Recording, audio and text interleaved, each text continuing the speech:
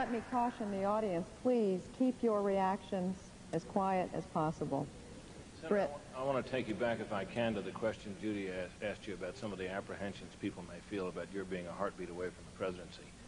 And let us assume, if we can, for the sake of this question, that you become vice president and the president is incapacitated for one reason or another and you have to take the reins of power.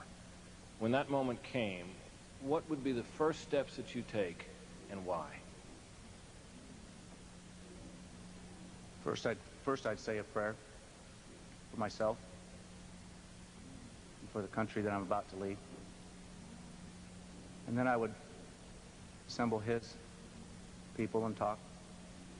And I think this question keeps going back to the qualifications and what kind of a vice president in this hypothetical situation, if I had to assume the responsibilities of president, what I would be.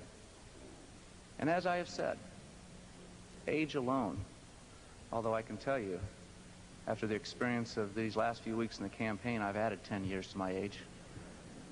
Age alone is not the only qualification.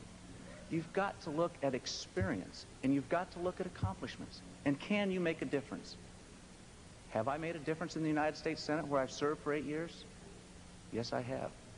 Have I made a difference in the Congress that I've served for 12 years? Yes, I have.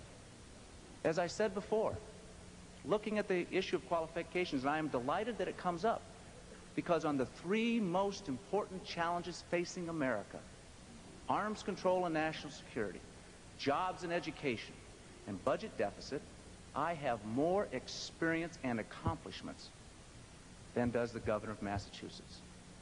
I have been in the Congress, and I've worked on these issues. And believe me, when you look at arms control and trying to deal with the Soviet Union, you cannot come at it from a naive position.